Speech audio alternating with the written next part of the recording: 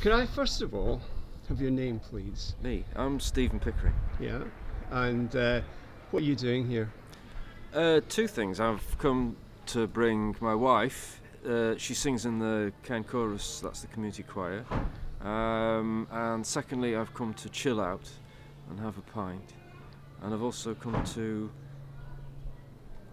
pick up some information at the I don't even know what it's called. Got a bit of paper. Lost a bit of paper. The film project which is being run in the area. Lost my bit of paper. Anyway, and the information gathering bit is at St Ninian's. I'm going to go along there shortly. Right. Because that's what I'm filming at the moment. I'm filming for. You're filming project. For that? Right. Okay. Right. Yeah. Didn't think I would tell you that until later. Right. Right. Okay. Now I know. Yeah.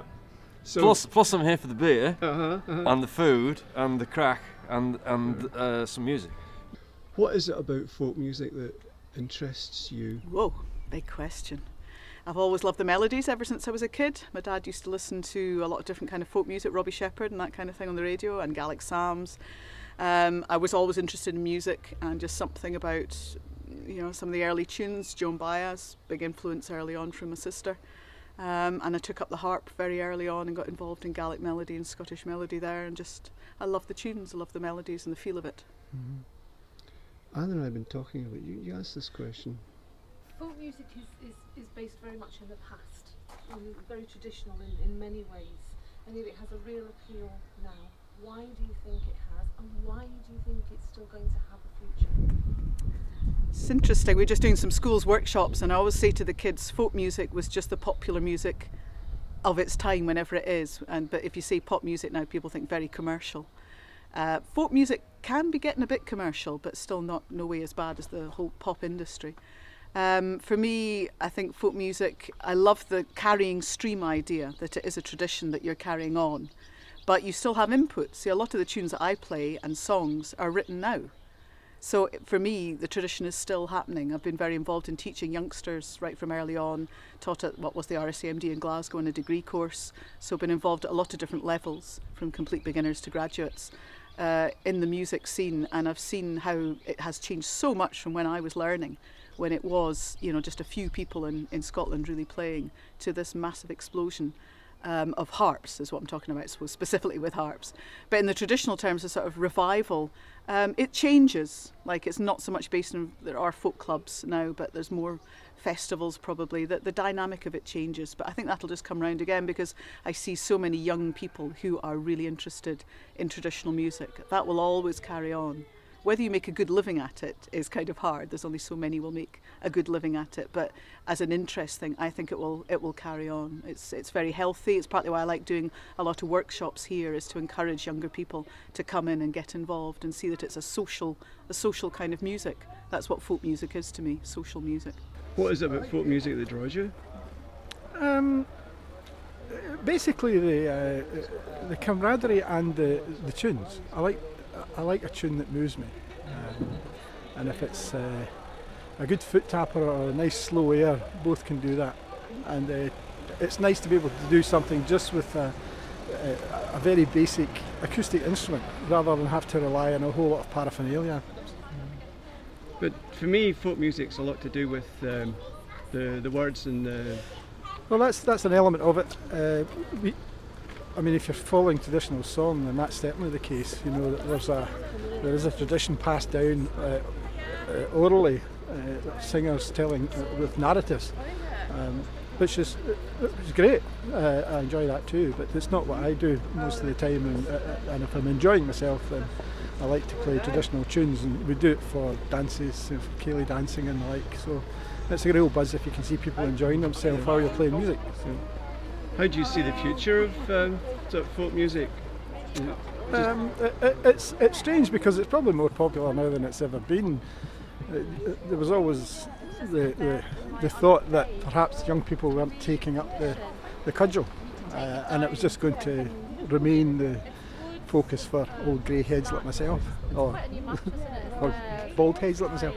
But there are more and more young people now, and there seems to be institutions set up to encourage people to play folk instruments. and sing traditional music. You know, there's places Glasgow, Edinburgh, even up in Liverpool, all over the place now. They're encouraging this type of music. So I think the difficulty lies where people try to, younger folk try to take that to another level. If they want to try and make a living out of it, then traditional music as yet still doesn't allow, it doesn't give the market for these people to make a living out of, so they have to cross over to something else, so it ceases to become tradition. Tradition always seems to be self-defining, and it will move back to this kind of thing where people are sitting about and just singing songs to each other. When you take it to the next a level where you're trying to make a living out of it, it's only very few and far between that somebody can do that, and they have to travel abroad usually to be able to do it. I don't know, it works on a lot of different levels for me. There's some looking very into the future and some looking back. I think our future is also in our history. So, could you explain that one? It intrigues me. Not really. We are made by the history of our country and that sort of thing, and it just keeps going in perpetuity, like, you know, it. And the history has made us what we are today, and it will make us what we are in the future. Basically, I think that's right. And do you think that comes through in the music? I think it comes through, especially in folk song. Especially in folk song, because it's basically folk songs about the people, about the land, about the history, about the beliefs. So it involves everything, a wee bit of everything. Yeah. So what is it about folk music that draws you?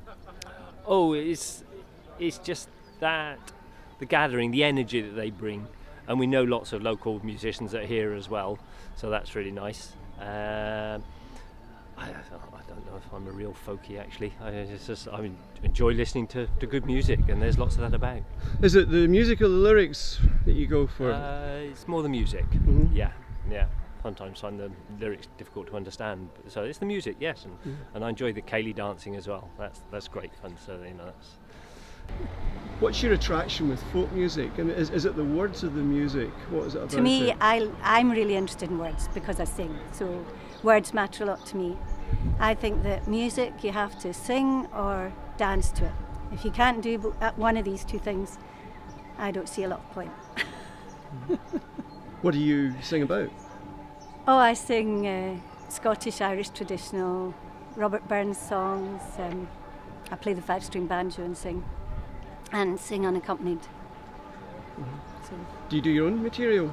No, I don't write songs. Right. I leave that to my brothers, they both write songs. But I think that everybody that writes songs needs other people to sing them.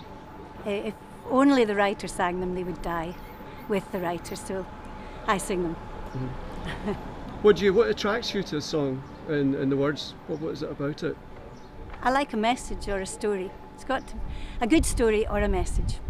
Which would be an example? Well, a message like Your Daughters and Your Sons is a message about, we're singing what we want is to give our daughters and our sons freedom and justice and equality and peace, and that's a message. You know, and lots of the ballads have great stories, usually love stories, some of them, you know, tragic, but a good story makes you listen. And the way somebody sings it, because you've got to live it when you sing it, and that's what puts it over. So can you see, like, folk music is rooted in the past, but can you see that it can be useful for the future as a message? Oh, I think folk music's the present to me, because it's what people are singing now, what the folk are interested in is folk music. So yes, there are songs that have been about for hundreds of years, but it changes, and the way they're put over changes as well.